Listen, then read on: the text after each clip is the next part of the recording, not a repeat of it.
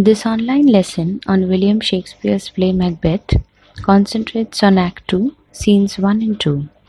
In the first scene, which takes place in Inverness Castle, where Duncan, Banquo, the family of Duncan as well as a number of important courtiers of Duncan have come, are being hosted by Macbeth and Lady Macbeth on the occasion of the proclamation of Malcolm as the next king. In this scene, we see an important interaction between Banquo and Macbeth and their responses to the future of Scotland as well as their own place in that future. At the beginning of the scene, there is a short interaction between Banquo and Fleance, where Shakespeare introduces the figure of Fleance, the son of Banquo, one of the sons of Banquo, and where Banquo says that how goes the night, boy, and Fleance says the moon is down, I have not heard the clock. This short interaction between Banquo and Fleance just before Macbeth enters is Shakespeare's way of a short indication of the introduction of Fleance in the play, who will be brutally murdered by criminals hired by Macbeth later. A short introduction adds to the villainous nature of the act which Macbeth will commit a little later. And just after the short interaction between Banquo and Fleance is completed, Macbeth enters, and Banquo, unsure of who has entered in the darkness, says, "Who is there?" And Macbeth says, "A friend." By this time, we should remember that Macbeth has become adept at the art of misconstruction, has become adept at faking appearances with reality, and he has become adept also at equivocation, just like the witches. For example, he says something and means something entirely different. For example, when he says that he is a friend to Banquo, of course he hasn't really come to demonstrate his friendship, but to almost test Banquo's position and Banquo's allegiances. And Banquo says that all's well. I dreamt last night of the three weird sisters. To you they have showed some truth. Macbeth, I think not of them. The way in which Macbeth completely denies having any kind of remembrance about the words of the witches, any kind of remembrance about the temptations of the witches, makes us realize that whereas on the one hand Banquo is giving space to a genuine curiosity, a genuine sense of desire for knowledge, Macbeth is here hiding that sense of curiosity and almost negating that sense of a desire for knowledge to Banquo, which is to say that Macbeth is gradually distancing himself from his friend. This short interaction between Macbeth and Banquo also tells us the two different ways in which these characters respond to the words of the witches. And Banquo says, and this line is very important, "My bosom franchised and allegiance clear, I shall be counselled." It is in this place that Shakespeare establishes Banquo as the morally neutral character and the morally central character in the play. It is against Banquo's morality that Macbeth's immorality is to be measured. It is against Banquo's pure allegiance that Macbeth's lack of allegiance is to be understood. Towards the latter part of the scene, after the exit of Banquo and Fleance, there is Macbeth's very important hallucination soliloquy, or the hallucination speech, where he imagines about this floating dagger. It's also called the scene of the floating dagger, and the scene is a build up. It's a climactic way in which to reach on to the murder scene, which is Act 1, Scene 2. And Macbeth says, "Is this a dagger which I see before me, the handle toward my hand Come, let me clutch thee. I have thee not, and yet I see thee still. Here, there is a difference between Macbeth actually seeing the dagger and not seeing it, between vision and lack of vision, between sight and lack of sight. This discrepancy or this difference highlights two very important things about the role of the supernatural and the role of the fanciful imagination in the minds of the Elizabethan audience and in the understanding of the Elizabethan psyche. And as well as the reception of this whole scene and its psychological implications for a modern audience. Because even in Elizabethan England, where there was a lot of belief in witchcraft and demonology, and this kind of belief was substantiated by the ruler of the kingdom, King James I, we know, had written on witchcraft and demonology. He was a believer in the theoretical understanding of all of this, and therefore it was a belief amongst the Elizabethan audiences also. But there was also, if there was on the one hand a belief that these supernatural hallucinations, that these supernatural ideas could be real, there was also a sense of doubt in the minds of the Elizabethan audience, who felt that these were things which were conjured, which did not exist in reality, and therefore they were completely fanciful or fictive in nature. And Shakespeare's Macbeth in this hallucination speech is giving voices to both of these ideas. One, the complete belief that the world of the supernatural and the objects of the supernatural actually exist, and also to a completely much more to a comparatively modernist mind which doubts that these actually exist. So it's both that I have thee not, and yet I see thee still. There is also a predictable nature in this speech, because he says that art thou not, fatal vision, sensible to feeling as to sight.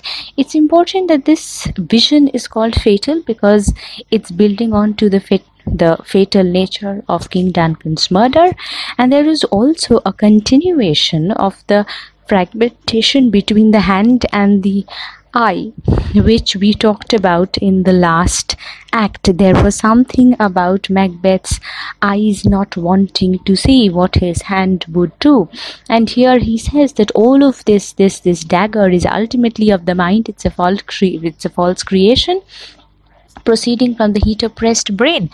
Of course, he's saying that he's extremely stressed, that he's extremely pressured, under a lot of pressure, and therefore it's his mind is creating fictive images. But of course, this question mark also posits a doubt.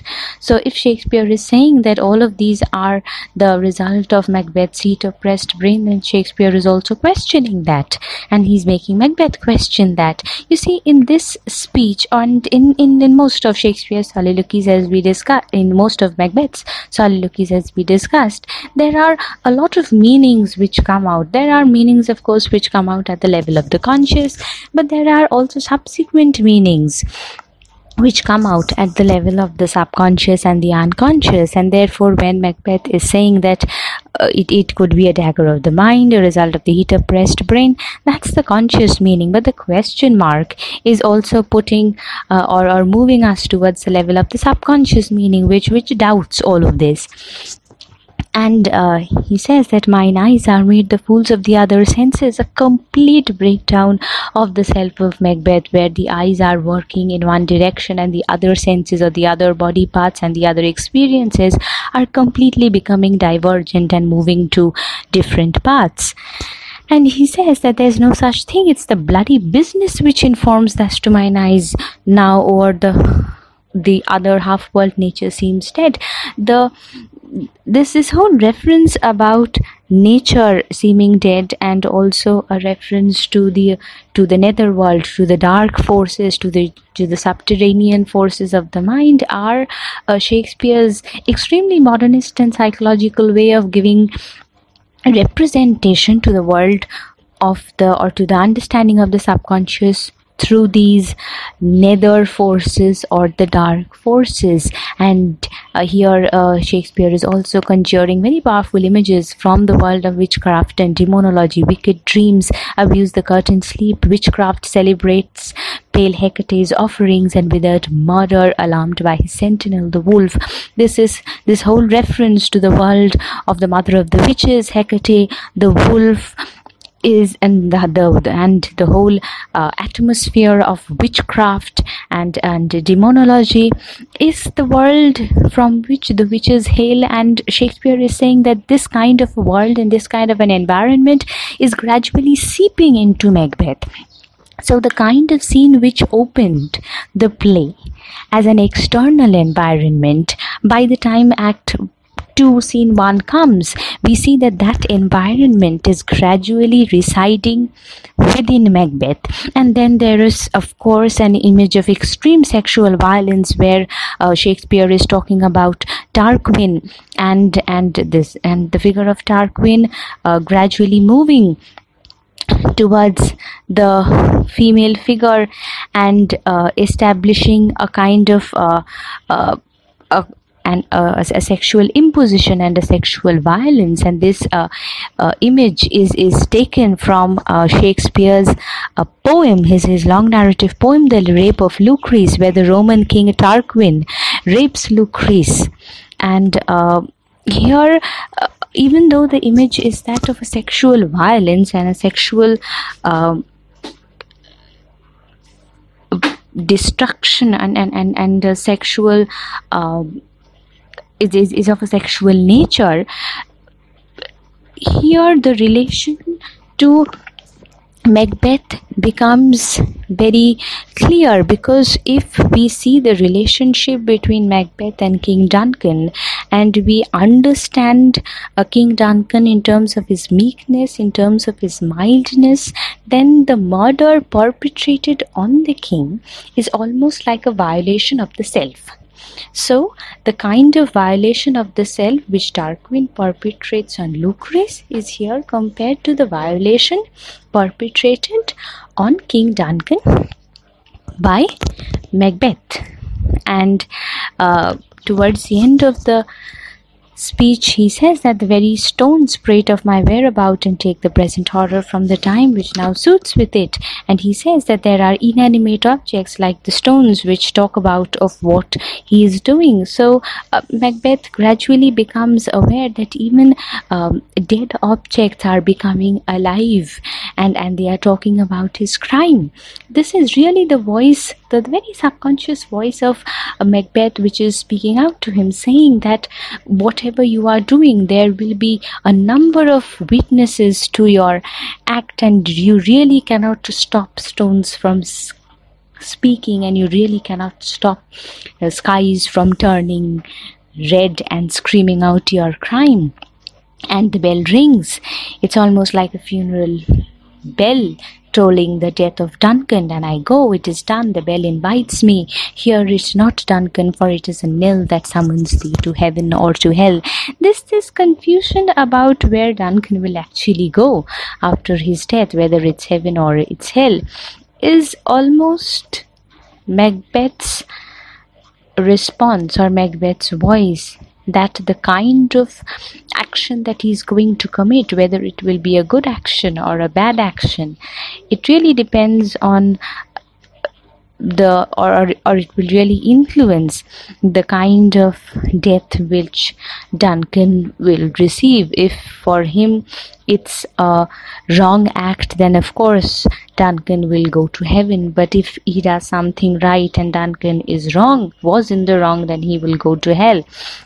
Therefore, this soliloquy also demonstrates the extreme confusion that Macbeth is under in this scene and in this position in the play.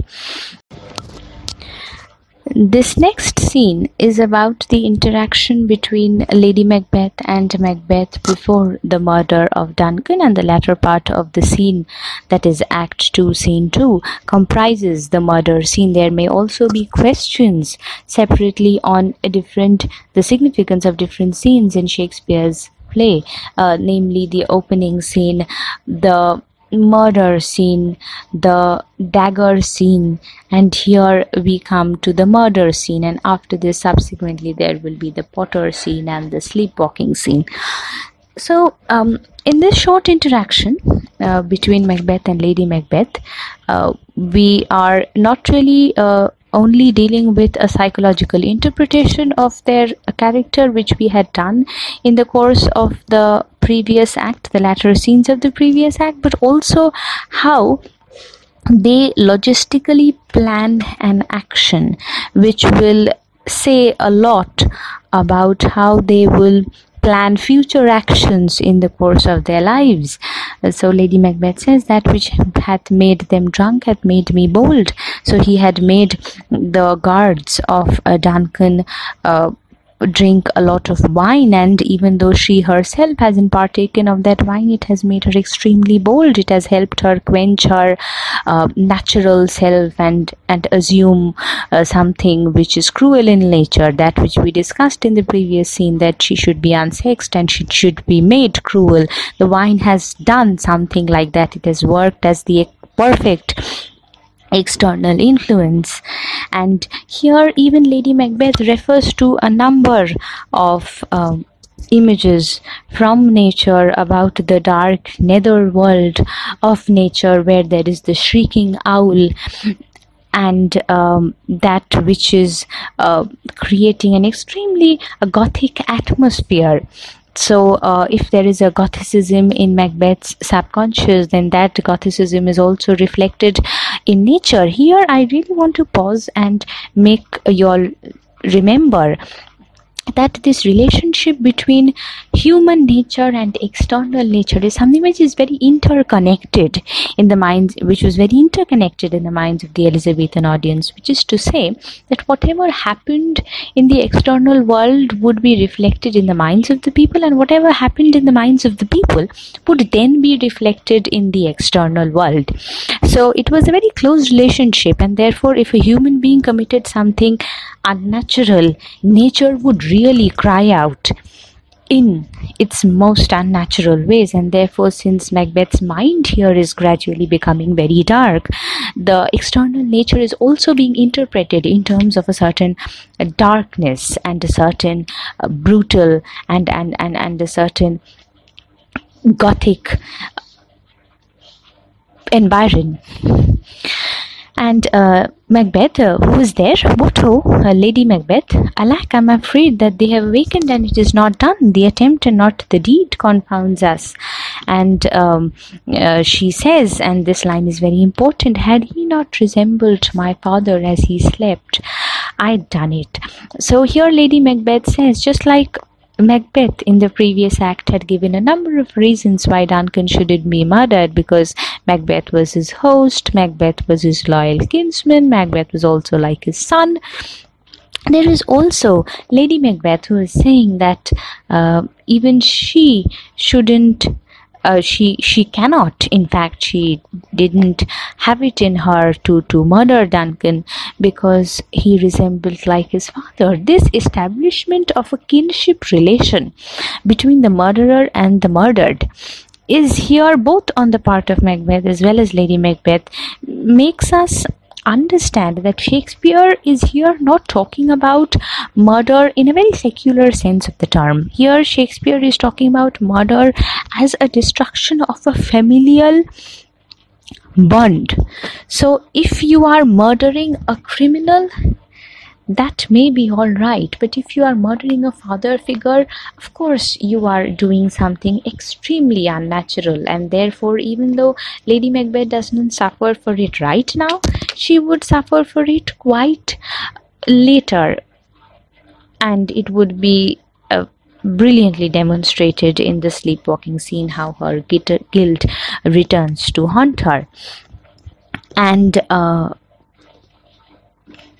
Macbeth says, hark, who lies in the second chamber? And Lady Macbeth says, Donalbain. Macbeth, this is a sorry sight. When Macbeth actually looks upon the murdered body of the king, that person who was an obstacle to the fulfillment of all his future desires and future ambitions, that person who was removed and he could achieve a greatness in its completion. This act is being called a sorry sight, and this is the little bit of conscience which is still intact in Macbeth. It's important to understand that when we are tracing the tragic development in Macbeth's nature, we are to trace how his conscience gradually removes itself. Is his villainy sort of overrides his voice of conscience and his voice of understanding that this is right and this is correct. And here, even though we have talked about how Macbeth has become adept at appearances, at fooling other people, at equivocation, rather, at saying something and meaning something entirely different, there's little bit of the conscience in the character left, and this voice of conscience says that whatever has been done, it's extremely bad, it's extremely sad. And Lady Macbeth, of course, repudiates at this point because she says a foolish thought to say a sorry sight. It's important also to remember that Lady Macbeth is able to repress her voice of conscience more quickly than Macbeth. Therefore, when that voice of conscience returns, which Freud has called the return of the repressed, when it returns, it haunts her in a much more powerful way than it haunts Macbeth. We must understand that just like Macbeth is able to repress his voice of conscience slowly, that return of the repressed is also in a similar, gradual and slow manner. But for Lady Macbeth, it is something entirely, the pace is much more faster, both in terms of diminishing the voice of the conscience as well as return of that voice of conscience to haunt her. And Macbeth here says that one cried, "God bless us," and "Amen," said the other. As they had seen me with those hangman's hands, listening their fear, I could not say Amen when they said, "God bless us." And of course, here you have a marvelous reference to that voice of conscience being completely repressed, because he couldn't say Amen. He couldn't say that word of the final peace and the final prayer. And this lack of being able to say Amen will haunt him throughout. Then Lady Macbeth says that what do you mean? And here Macbeth is the metaphor of the sleep in this play is very powerful, where Lady Macbeth says these deeds must not be thought after these ways, so it will make us mad. These two lines very important, where Lady Macbeth understands that if we begin thinking about these things, it will really drive us mad. Lady Macbeth understands that what they had done was not quite correct, and therefore her voice of conscience tells her that it shouldn't be thought about, otherwise it will make them mad. And Macbeth responds, and he really cannot repress that so easily. So he says that, "Methought I heard a voice cry, sleep no more. Macbeth does murder sleep, the innocent sleep. Sleep that knits up the ravelled sleeve of care. The death of each day's life, sore labour's bath, balm of hurt minds, great nature's second course." Here, of course, the relationship of calm and peaceful sleep to the most normal course of nature is very important. To be able to sleep at night, to be able to have a peaceful calm and a rest at the end of the day is so natural for human existence, and if a person doesn't have that, it's the most unnatural of things. And here Macbeth is saying that since he has committed something so unnatural, therefore his calm rest at the end of a day and his calm rest of sleep will forever be denied to him. And this is the kind of suffering that Macbeth will have to endure. And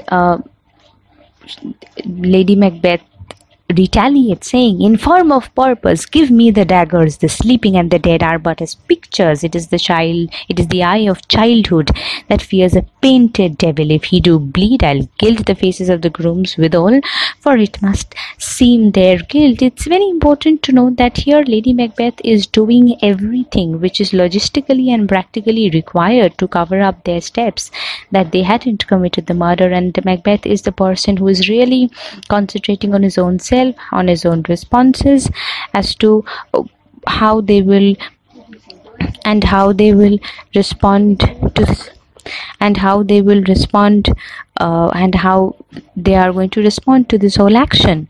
So it's important that we understand that even though both of them were party to the crime of murder, it is one who is dealing with the logistics and the other with the psychological aspect of it. And then there's the important series of sound images or auditory images in the play, and the first of which is the knocking. This image of knocking will become very powerful in the Potter scene. And Macbeth says, "Whence is that knocking? How is it with me? When every noise appalls me, what hands are there? Ha, they pluck out mine eyes." Again, this great incident of the hands and the eyes working in an extremely different and their own independent ways. And the next image of how the whole of the great seas will turn incarnadine or turn red. Here Shakespeare is employing also a number of color images to say that the visual, it's talking about, or it's highlighting the visual imagination of Macbeth. We must understand that what Shakespeare's Macbeth, just like a number of his tragedies, are also poetic plays. They are poetic dramas. One of the ways in which these become very are great examples of poetic dramas is through the use of images of brilliant visual imagination, where you can actually picturize Macbeth's increasing guilt by picturing great seas becoming red, and you can see the sea god Neptune and the ocean being washed with blood. And Lady Macbeth says, very important, "My hands are of your color, but I shame to wear a heart so white." Here Lady Macbeth's hands are actually filled with blood. It's stained with blood. The word stained is very important.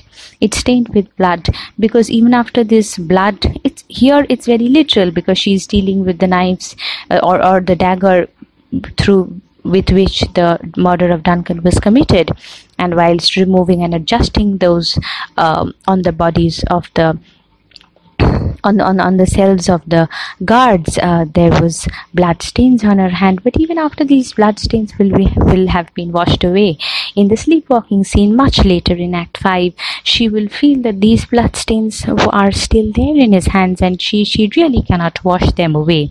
So if Shakespeare is using brilliant images of visual imagination, Shakespeare is also using recurrent images which figure again and again with differing and evolving implications. And one of the most brilliant examples of Shakespeare's recurrent imagery is the blood imagery in this play. And the scene ends with that auditory image of the knocking, which will begin the next important scene, that is the Potter scene. We must remember that here sound is not just to create a kind of an auditory imagination, it's also working as a comprehensive image of a